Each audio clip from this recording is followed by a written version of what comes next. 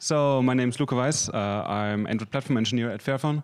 And also in my free time, I'm open source maintainer and contributor for several projects such as PostMarketOS, Linux kernel, and OpenRazor. And you can find me on Mastodon. So quick facts about Fairphone. So we were founded in 2013. We started as an NGO awareness campaign. You can hear about all of this quite a bit later at our the talk with Agnes at 2 p.m. But yeah, we do fair electronics, so mostly smartphones, but also some accessories for the smartphones and some audio products as of lately. Our head office is in Amsterdam, but we also have some employees in China and in Taiwan. And yeah, we have over 140 people working for us. So, what is Linux? The Linux kernel is a. Give me a second. Need to also see it here. So yeah, it's an operating system kernel.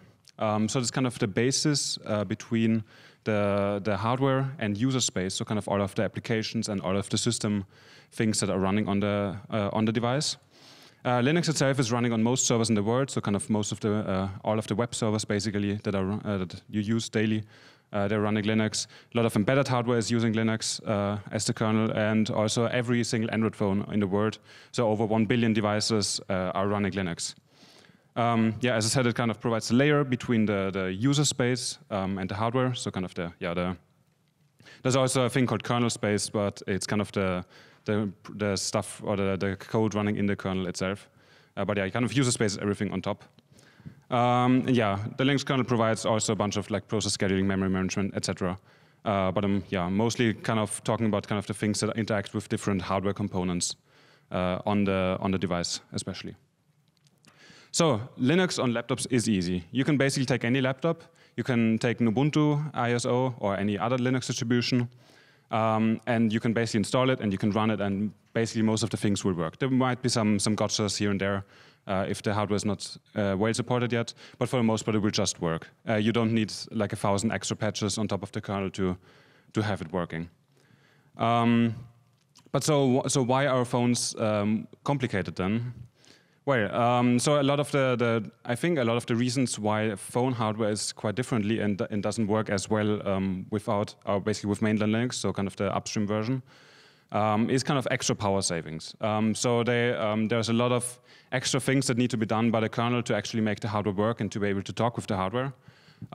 So for example, there's a bunch of reset GPIOs, so kind of where you first need to toggle a GPIO, so kind of in high-low state, to actually be able to talk to the device. And on a laptop, basically everything that is on the device is already discoverable, for example, on USB or PCI.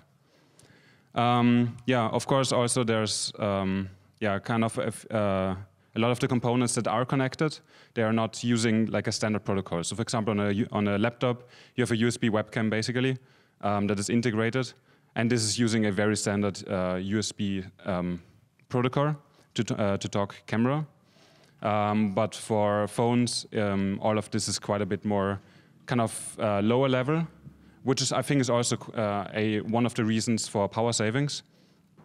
There's not a lot of extra kind of more high performance chips on the system that draw a lot of power, but it's only kind of the main SoC that is handling these kind of things. Of course, there's also a bunch of extra hardware that isn't present on a laptop. So, I mean, touchscreens are a thing on laptops nowadays, but of course, you have vibration motors, sensors, a lot of cameras, extra random buttons, etc. And of course, with phones, you also need voice over LTE and a lot of other things for actually doing phone calls. And of course, also the 2G, 3G phone call things.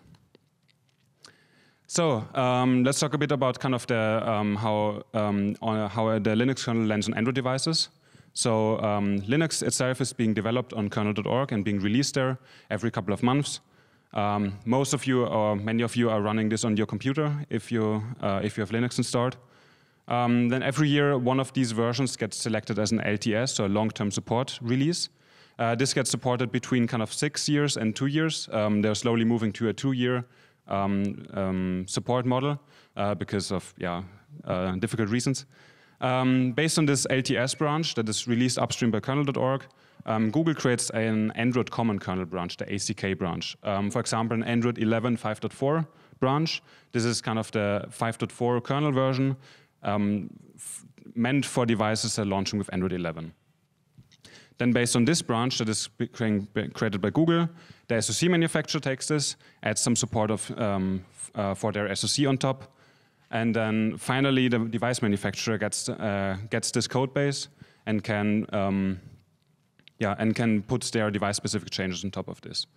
And kind of this also means, by the time a device launches, the kernel is already multiple years old, and is never really updated because while Mainline and the LTS branches are moving forward, or the new ones are created, and Google is really creating new kernel version branches. The SoC manufacturers practically never updates the kernel version for an SoC, so the device manufacturer can also never really update it. So let's look a bit about kind of the Linux kernel that is shipping on Fairphone devices. So with both Fairphone 1 and Fairphone 2, so devices launched in 2013 and 2015, we were running Linux 3.4, which was released in 2012. So already kind of, you see Fairphone 2 was released in 2015, the kernel version running on it was released in 2012. But we actually managed to get even up to Android 10 running on the device. Android 11 also, for example, in Linux would work. With Fairphone 3, I have some nicer numbers here. It is running Linux 4.9, which was released in December 2016. And on the Linux stable branch, kind of, so where there's some upstream maintenance happening, it became end of life in January 2023. So since then, we have to do more work to actually backport some patches to the kernel version. And kind of it's a problem here because with Android 13 it was still supported, this kernel version, but with Android 14 it's just not supported anymore from Google side, and they're requiring some new kernel features that are not present in the 4.9 kernel. And kind of the code that we got from Qualcomm, it's about 2.5 million lines of difference compared to the 4.9 version that's being released upstream, and it's about 18,000 commits. So this also shows kind of why it's basically not really possible for a device manufacturer to rebase all of these 2.5 million lines and make them work, because a lot of it is also patching quite core kernel subsystems, which of course change upstream also. With Fairphone 4, on the other device, it's kind of the same story, either kernel 4.19 or kernel 5.4. You can see the numbers are going down a bit in terms of how many commits and how many lines of code. But these are also actually excluding some external kernel modules, so the things they call TechPack and things like Wi-Fi driver. These are external kernel modules and not actually in these numbers. But yeah, even for the Fairphone 5, which was released only a few months ago, the kernel is end of life in 2 years, because the kernel version was already released in November 2019. But this is what the SoC manufacturer provides, and this is basically what a device manufacturer has to go with. So there's, of course, it's not great to run these old kernels. As I mentioned, AOSP is dropping support for these kernel versions sort of aggressively, because they're also kind of sick with supporting these old kernels that don't support any of the features that they want to use.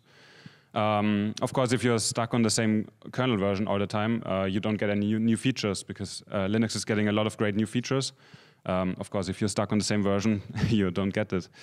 There's also some concerns about security, because if you're running the same kernel or a 6-year-old kernel, it's questionable kind of also how many people, even for the Linux stable branch that's being released, like how many people are actually running this, how many people are testing this, how many people are looking at this for security issues. I think most security researchers are looking kind of at the newest releases, because this is what is generally used, and don't really focus on the old ones. A problem also with the vendor kernels is that you can't really have 100% open source user space, because a lot of the kernel drivers are using non-standard interfaces, or some interface that only works with their specific proprietary user space counterpart.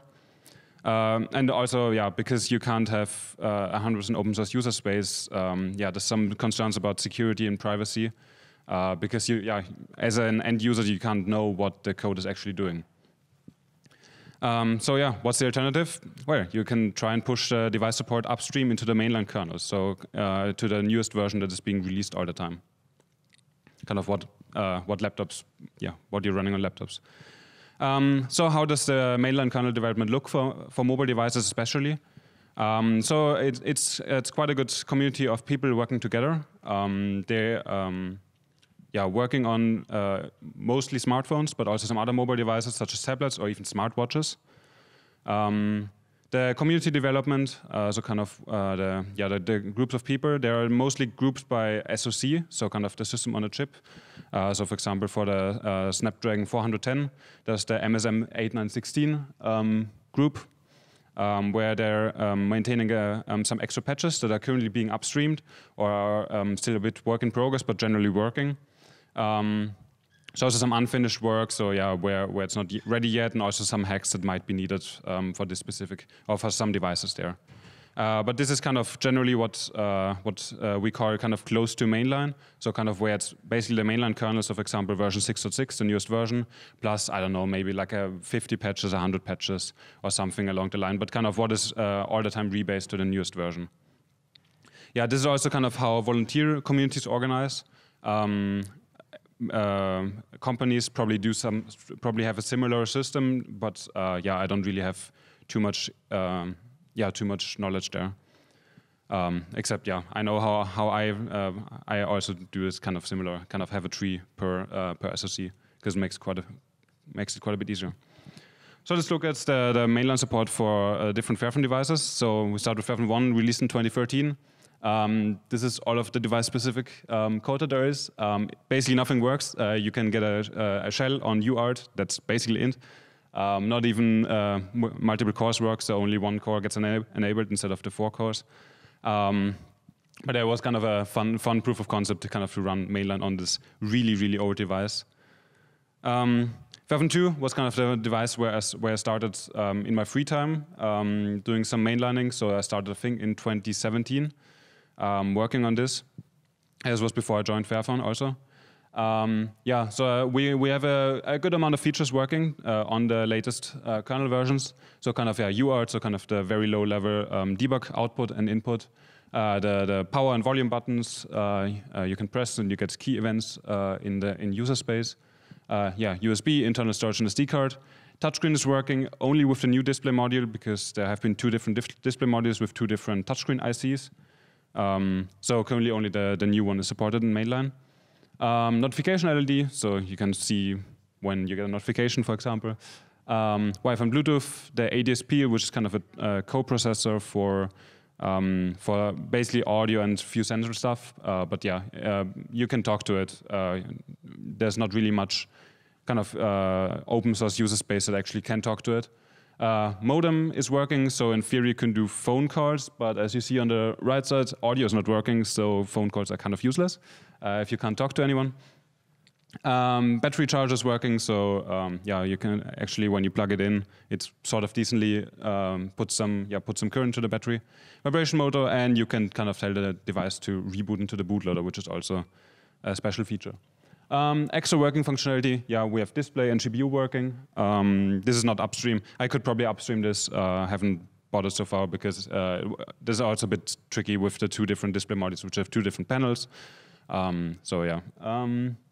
And yeah, kind of, yeah, what's more interesting, in my opinion, is kind of what isn't working. Yeah, audio, as I said, quite a lot of people have spent some time on this, trying to get it working, but haven't succeeded because of basically, yeah, I will talk about this a bit later. Battery fuel gauge, so you can't know how much percentage is in your battery, which is a bit annoying because you don't know if you're running it on battery, that's, yeah, you don't know if it's going close to 0. Camera is not working, flash and torch LED. Sensors, which is mostly a user space thing. There has been some progress lately in the last year, but not working yet. And video and decoder, encoder, and IMMU is not working. For Fairphone 3, it's quite a similar story. We have a good number of features supported, so touchscreen, reboot reason, notification LED, NFC even. We also have, yeah, kind of the similar functionality working, but it's not upstream yet.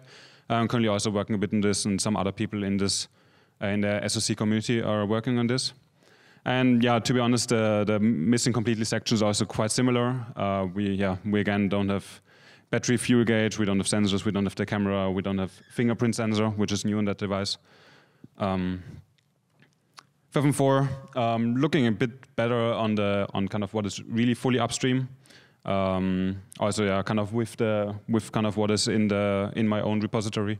It's kind of decent support. It works well enough, but yeah, again, on what is missing, I think by now you start to see a pattern. What is missing, and Fairphone 5 is actually sort of decent-ish. There's some new things working. For example, video decoding, encoding, the battery and charger status is working. And this is only 2 months after launch with the latest kernel version 6.6, plus about 100 patches. Most of them are currently being upstreamed. Some already landed in the upcoming 6.7 release, and I think some will go into 6.8. But yeah, I'm confident that a good chunk of this will actually go upstream quite soon. But yeah, in the missing completely section, we also see kind of modem. There's some issue there. Audio is not working, camera is not working, vibration motor is not working, NFC, fingerprint sensor, etc. So I think by now you kind of see a pattern. I would say kind of this the missing features can be grouped into 3 different categories. Kind of the ones where it was never really implemented in the first place, or no one really ever implemented this properly. So fingerprint, camera, sensors. This is not working on any device basically. For camera, there's a few exceptions. There's some features that are not really that are not very often implemented upstream by kind of these volunteers. So this includes audio and NFC, where kind of also the knowledge is missing for especially NFC and camera in the previous section. There's also kind of the user space is lacking, so kind of there's not really applications to use this with or even to test it with properly. This is kind of a problem, like the user space, the kind of the people that would work on, for example, a camera app, they don't have any phone that supports the camera stack. But the kernel people, they can't really make support for it if they can't really test it well. So it's also kind of a problem there. There's also a few complicated drivers which are super tricky to understand because there's a lot of magic going on there, which especially includes battery charge and fuel gauge. For battery charge, it's probably not that magic, but you don't really want to drive too much current to the battery and potentially have a safety hazard there. So people generally also avoid working on that. Kind of why these drivers are missing, I would say kind of some people working kind of professionally professionally full-time on this. They are mostly working on dev boards such as this, so this is a Qualcomm robotics board. And yeah, as you can see, this doesn't have a camera, it doesn't have a fingerprint sensor, it doesn't have NFC, it doesn't have a lot of things that a phone does have, and kind of what is also in my list here. At the same time, kind of the volunteers don't really have an understanding for, or it is very difficult to get an understanding for a lot of these topics without actually having the documentation, because the documentation is very confidential, and so normal people can't access it. Yeah, as I said, user space lacking integration, so this difficult to develop. And there's also easier topics to work on. So most people volunteering their time don't have infinite time, of course. So kind of, simpler topics such as getting the screen working are preferred compared to, I don't know, getting camera working, because what good is a camera if you can't display anything here? I've heard a few times kind of, I don't need all this fancy functionality like, I don't know, camera, etc. I just want a working phone. I want to have a phone call, I want to write some SMS, I want to maybe send an MMS because, I don't know. But actually phone calls are kind of one of the more tricky things technically, because you need you need the modem support, you need to talk to the modem, have all of this working. Speaker support, which is different from microphone support. These are normally 2 different ways to kind of do audio. But you also need all of the audio routing set up. So if you use a normal phone, you expect a lot of different things to work. You expect to be able to use the earpiece and the microphone normally. You expect it to put on speakerphone, where you then use the main speaker and a different microphone. Maybe you want to use Bluetooth headphones for doing a phone call. Maybe you want to plug in USB-C analog headphones or using the 3.5mm headphone jack. Or you use USB-C digital microphones. So there's a lot of different use cases that really need to be supported for kind of these things to work as someone would expect. And of course, this doesn't even cover voice over LTE and voice over 5G, which is a completely different topic, and emergency calls and whatever. And yeah, there's also random other functionality like SIM toolkit and things that some people in some countries need because their provider does something with it. Yeah, it's a lot of things to get working. So yeah. So what is kind of the goal of doing this mainlining? So from our side, I would definitely say kind of longevity in any case. I mean, so we have problems at Fairphone with the old kernel, and switching to a mainline kernel, being able to update it would solve kind of this issue. And of course, we also wouldn't be stuck on this old kernel version. Currently, where we are quite used to updating the Android part. So getting Android to a new version, so come to Android 13 or Android 14, but still with the kernel, it is it is quite an unsolved topic for us. With actually having mainline, quite a few possibilities open up. So you're not tied to these proprietary binaries anymore that are needed for some functionality. You can replace them with open source user space parts. So for example, the GPU driver you can replace with Mesa and use free Drano there, and even have Vulkan support, etc. But you could also, for example, run Android with proprietary binaries. So for example, for camera, it is a very difficult topic because it's a very complicated thing to get the camera quality good. So kind of if you would reuse just, for example, the camera binaries, you would still have the rest open source, but still have basically keep some of the kind of better parts of the proprietary stack. And also with mainline, you can run some other Linux-based operating systems, such as Postmageddon or Mobian. Yeah, that's what I'm talking a bit. So kind of, Postmageddon, which is one of the projects I'm involved in my free time, is kind of the tagline is a real Linux distributions for phones and other mobile devices. It is a 100% open source operating system for phones. We don't reuse the Android parts because most of them are proprietary and are pretty bad code quality in general. We can support a lot of devices with this relatively easily, with minimal overhead, because most of the code that is in the distribution is quite generic across all of the devices. Because if the kernel provides a proper interface, a standard interface, then user space doesn't have to be adapted for every single Android or for every single device, because the kernel is already abstracting everything away, how it should be done. In Postmageddon, we use standard Linux components, so we use Pulse Audio, we use normal init systems, we use GCC for compiling, we use basically what you find on a laptop distro also.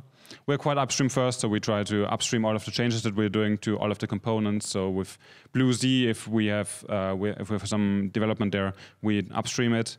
And this also kind of in this upstream first mentality, we are also collaborating with a few other projects such as Mobian, which is Debian for mobile devices. Currently, Postmageddon is mostly kind of for developers and for Linux enthusiasts, kind of for the people that actually want to run, I don't know, for example, Docker or Kubernetes on the phone, or do a lot of other random Linux things, have root on your phone, why not? But yeah. So what would mainline kernel mean for longevity of the devices? Of course, it would mean we could actually update the kernel and get rid of this old crappy version and go to a new version. If we were running on mainline, and actually we could also easier update to new kernel versions, of course, because it's just maybe, I don't know, I would say maybe like 100 patches. And of course, these are a bit easier to rebase than 18,000 patches. We wouldn't be hitting end of life of kernel versions, so here in this table, you can see kind of all of the stable versions that are currently being maintained with the end of life date on the right side. So of course, if you update, you don't have to worry about this because you can just update to a new version, and we get new features by doing this. Kind of the utopia that I would say for what I would and kind of my team would like is basically on Android device update the kernel version to a new LTS version, so long-term support release, kind of once it's released or a bit after, and then never stay on the old version, because why should you? So for third-party software, I think if Fairphone devices would run on mainline, Lineages and other Android ROMs wouldn't really have any problem with it because they can just update to the new kernel, update the user space binaries, and I mean they basically follow stock Android anyways. Shouldn't cause any extra issues. Ubuntu Touch can basically do the same. They use a thing called Halium, which is basically reusing. So Ubuntu Touch is also kind of a open source Linux distribution for phones. But they're actually reusing the Android parts, so kind of the Android kernel and some proprietary parts from it to get the hardware functionality working.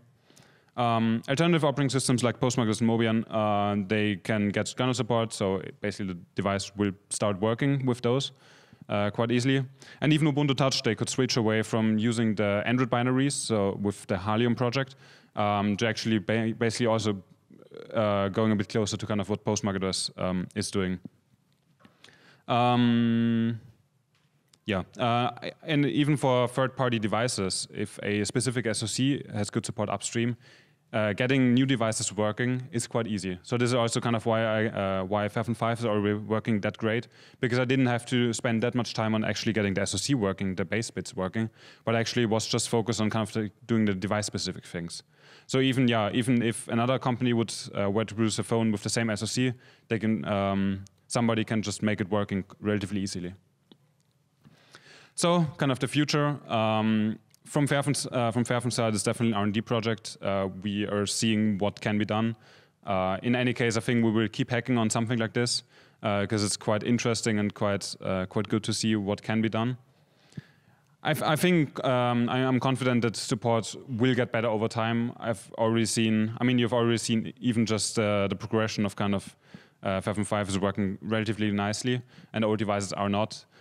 Even though the old devices have had a lot more development time on it. So SoC vendors and other component manufacturers are getting, I think, better. It is still far from perfect, but at least better, so we can see what's going on. But yeah, also kind of realistically, some components will never really work great. So for example, you can actually see Fairphone 2 with camera support. You can see it is, first of all, 90 degrees rotated. It is very green.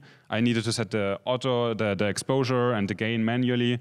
There's basically, and you get some picture out of it. I mean, it looks like my room, kind of in a very messy state. But yeah, kind of, it is getting better. So Fairphone 5 is running fully GPU accelerated, everything there.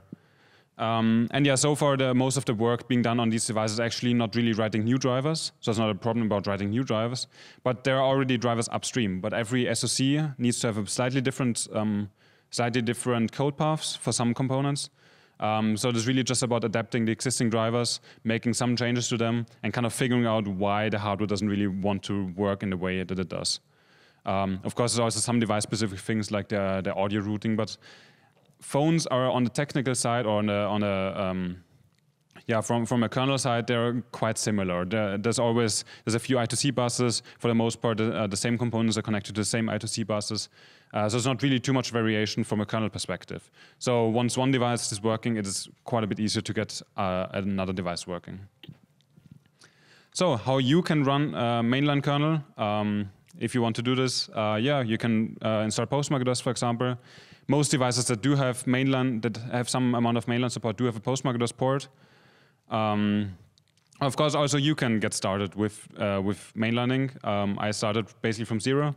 I had some Linux knowledge that's quite useful, but otherwise, you just kind of work on it, figure things out over time. I think by now there's quite a bit better documentation, also on the Postmarkers wiki, that documents a bunch of this stuff, and a lot more people know about kind of the weird things that need to be done for this. Having access to secret documents, now working at Fairphone, is definitely makes things easier. So normally kind of, schematics are confidential, data sheets and documentation. Schematics do make it easier kind of to build a device tree, so kind of this hardware description that the kernel needs, because some things are not really obvious from the way that the vendor provided kernel has this written. Data sheets do make it easier to write new drivers in case it's necessary. Also for schematics for Fairphone 4 and hopefully soon Fairphone 5, we actually have the schematics public, so anybody can look at them. Datasheets, yeah, as I said, they make it easier to write new drivers. There, it's kind of a mix between some are proprietary, some are confidential, some are actually public. So for a few components, you can actually find a datasheet online from the manufacturer.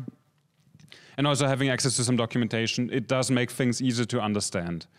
But nothing of this can really prevent you from learning about kind of making support for this. So for example, with the schematics, it makes it quite a bit easier to kind of, there's some regulators, so kind of power supplies that are getting triggered. They get a GPIO line in, so kind of a high-low, and some power in. And when the regulator gets switched to high, then a kind of a different voltage comes out the other end of the chip. And this is used quite a lot on phones. But kind of normally the way the downstream kernel interacts with this is not very obvious that there's actually kind of this hardware component on the board. And once you understand this, it makes it quite a bit easier to, it makes quite a bit more sense, and you can actually write a proper device tree description for the kernel. It is possible to figure this out without schematics, especially if you have some experience with this. But yeah, schematics are nice. Yeah, so what should device manufacturers do, like Fairphone? So yeah, we should definitely push suppliers, so Qualcomm, the NFC vendors, the component manufacturers, or our touchscreen vendor, to actually push their code and their drivers upstream.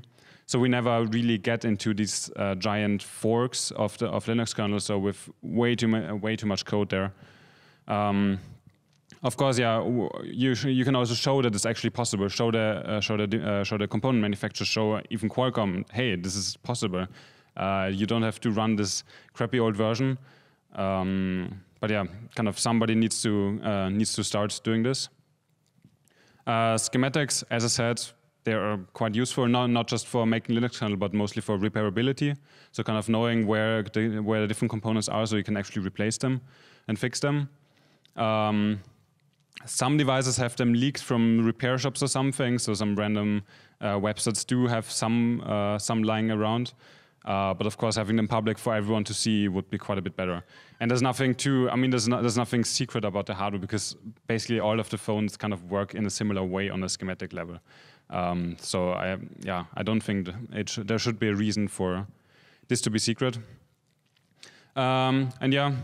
Pushing all the code that you can and make it kind of make it possible for people to dig through the code would be nice. For Fairphone devices, we are pushing as much code as we can to open source to our website code.fairphone.com. So for example, you can get the whole Fairphone 3 source tree. You can download it, build it yourself on your PC, and flash it to the phone. And you basically get the same or a very similar build to kind of what we ship with normal updates. Minus some proprietary components like Google services and Whitewine. For some proprietary parts that are needed to run a device, we actually provide them as binaries, so you can easily get them into your tree. But at least the rest you can all build. For Fairphone 4 and Fairphone 5, we currently have a bit of a different code available there. You can look at it. But due to the way that the source tree is structured, you cannot actually build it, unfortunately. Hopefully this will change soon for Fairphone 4 at least. But yeah, at least until then, you can look at it, which is really nice. So yeah, and that's it. Thanks for listening, and time for questions.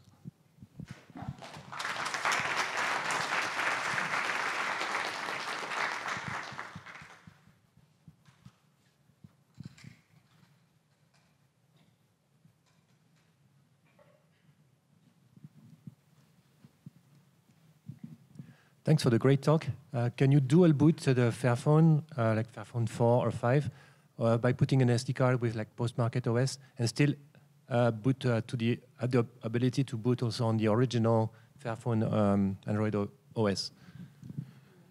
So the closest you can currently get is kind of, so the Android devices, they have an A and a B slot, so you can switch between them from the bootloader. You could flash the post-market boot image to the B slot, and then you can boot from that one, and it can find the root FS from the SD card. And you can switch back to the A slot, and then the Android RAM disk starts and is loading the Android system, which is on the internal storage.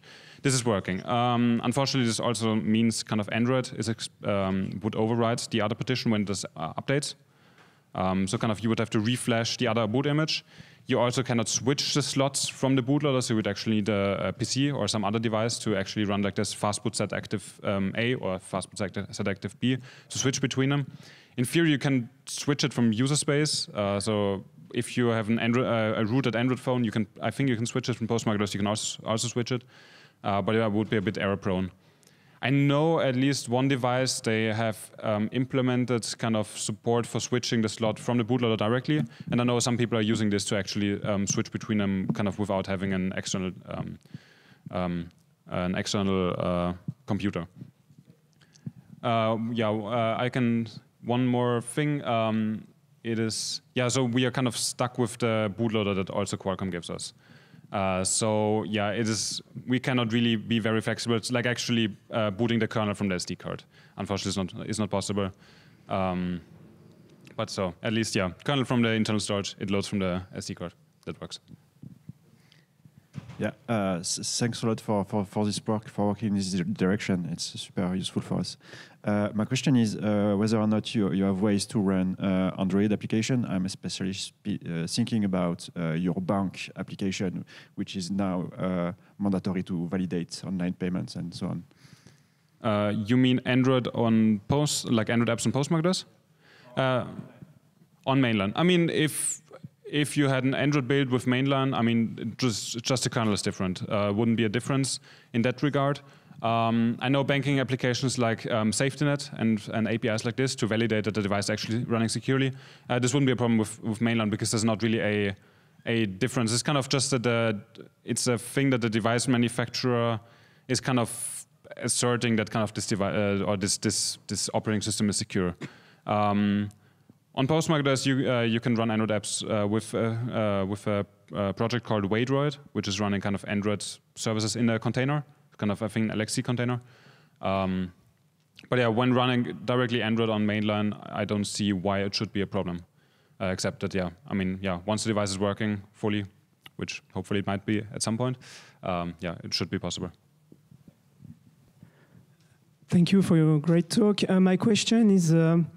When you design a new phone, do you take in account the components that you know are well supported in the mainline Linux kernel? For new I'm not involved in the hardware development process, but I think I can basically say no right now. From Qualcomm SoC side, we don't really have a wide selection of SoCs we can choose from. So we basically have to choose the one that fits the best. Unfortunately, most of the Qualcomm SoCs, especially, Linaro, which is a company working with Qualcomm, they're supporting the highest end SoCs kind of when they're released. So maybe you've seen the news, a month ago or something. Newest Qualcomm SoC was announced and was basically day one. They got some support they pushed some support upstream. Unfortunately, this is not happening for kind of any other SoC line. That's not the high end. So kind of Qualcomm has a lot of chips. Most of them are not supported. Fortunately, their chips are not too different, but they're different enough to need kind of this per SoC support. For other components, I think kind of the better path would be kind of to actually, as I said, kind of push component manufacturers to actually include this support there. Because then also, of course, other manufacturers or other people with devices with the same component would then be able to use the driver without needing to resort to some other driver. From my limited research, I found that some manufacturers, for example, Librem, Star Labs, PinePhone, and I think even some Pixel phones, have good support for Linux builds. And so my question is, are those devices using mainline builds, or are they using some quirks from post-market OS or whatever? And if they're using Mainline, would it be possible to use such components from those devices in the Fairphones? So both Librem 5 and the Pinephone, they are using, so Librem 5 is using the IMX as a chip from, I think, NXP. Pinephone is using an Allwinner chipset. So both not kind of chips that are commonly used in phones, in smartphones. So I think most kind of higher-end smartphones are using Qualcomm. There's some lower-end smartphones using MediaTek. Of course, yeah, Huawei, I think, has their Kirin chip line. Samsung has their Exynos. But for the most part, kind of any other manufacturers using either Qualcomm or MediaTek, because they are kind of the vendors that are doing smartphone SoCs. I wouldn't say both the Allwinner and IMX is not suitable for mobile phones, because it's working, and even the Fairphone 5 is running in theory an IoT chipset, so one kind of more destined for some embedded product somewhere. But it is actually also, I mean, they have the same feature set as kind of the very similar Snapdragon kind of more phone SoC that they have. But I think also for both Pinephone and Librem 5, I believe, for example, touchscreen, it still needed to add, someone needed to add support for it. Of course, with Librem 5, there's a bunch of people working full-time on this, so this obviously means it goes quite a bit better. And I think also the SoC was already supported relatively well upstream before they even started with the device. Pinephone, there's a community of people working on this. Pine64 itself is not working on any software support, basically, so they're just relying on community people. And there it's not a... So if you really just run the mainline kernel from kernel.org without any extra patches on the Pinephone, most things I don't think are working, because there's a lot of extra functionality being developed, kind of, also this kind of close to mainline mentality. But I think it's less being pushed upstream. So it's, even after, I think Pinephone has been out for 3 years now or something, and there's still a lot of things that are sort of working upstream, but not well, because support hasn't been added. Yeah, so you already partially answered this question, but I was wondering about the bootloader situation. So Qualcomm has been known for like decades to be very aggressive in terms of like enforcing secure boot on the first stage loader. As far as I know, there's no real like U-boot support or anything like that. Do you know if like there's some effort in that direction, if someone's looking at that or working on that or anything like this? And if the secure boot thing is like still the same for the new chips, or if they change something? Or? Yeah, so kind of in the Android boot chain, at least in Qualcomm devices, there's kind of 2 levels of signing and verifying, I would say. So kind of so there's the kind of the very first bootloader kind of in the boot ROM which can't be modified. This one, there's some e-fuses on the device, so kind of where public key gets burnt into the device, you cannot change it. And then the primary bootloader, or the boot ROM, is verifying the next stage based that is signed on this, with this key. Then we get to the XBL, which is proprietary, and to the ABL, which is the XBL is extensible bootloader, ABL is Android bootloader. ABL is actually open source. It is built on EDK2. So XBL is kind of providing a UEFI environment, as far as I understand, and ABL is running on top of that. And then from this on, from the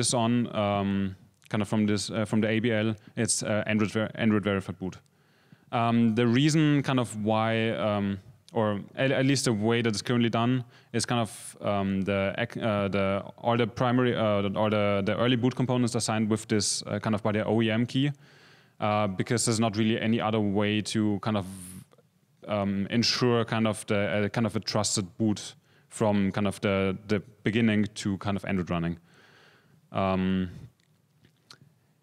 There's some work being done recently on getting U-boot support for Qualcomm devices. I think somebody at Linaro is looking at this. But it's also, I think, tricky there to kind of ensure kind of so phones are expected to be very secure by now, at least on a theoretical perspective. So it is expected that the banking app can kind of assert that the device is reasonably secure and has not been tampered with. And I think once you kind of start opening up the early boot chains, basically you can do whatever it wants and can also pretend that it's actually secure. I think banks especially wouldn't like this, etc. I'm not exactly sure to what extent Google is requiring stuff like this. But yeah, kind of there's a lot of reasons there. I wish it was different because obviously, for example, even on the M1 MacBooks or M2, they have figured out a way to kind of be quite a bit more open with signing third-party operating systems, or where you can sign a third-party operating system and actually boot it in a secure way. The same, by the way, could be applied to iPhones also because it's the same chip. They don't do it there. I think it could also be applied the same way to Android phones, to Qualcomm phones. I don't know why they don't do it. Probably because there's not really, I guess, business demand or customer demand as in manufacturers really going there and saying, hey, we want this. Yeah, it's tricky. I wish it was different. Any more questions?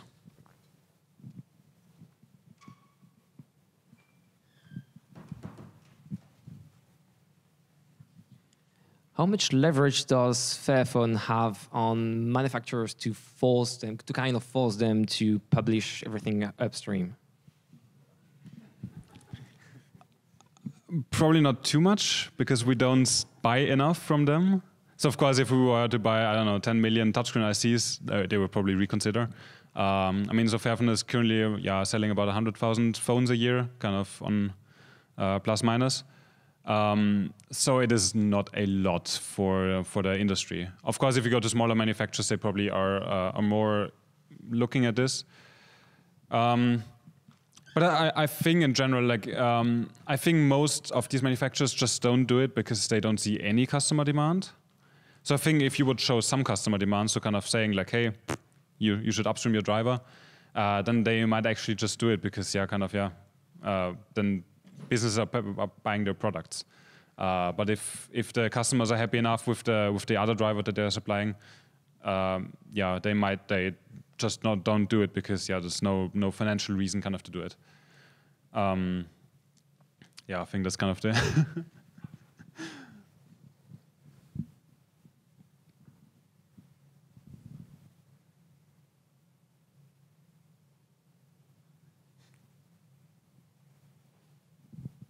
I guess if there's no more questions, thanks for listening. And you can see a talk by Agnes and me at 2 in the big room, I think. We are talking about Fairphone and some other, quite a bit more kind of what we're doing in terms of mining and everything there. Thanks.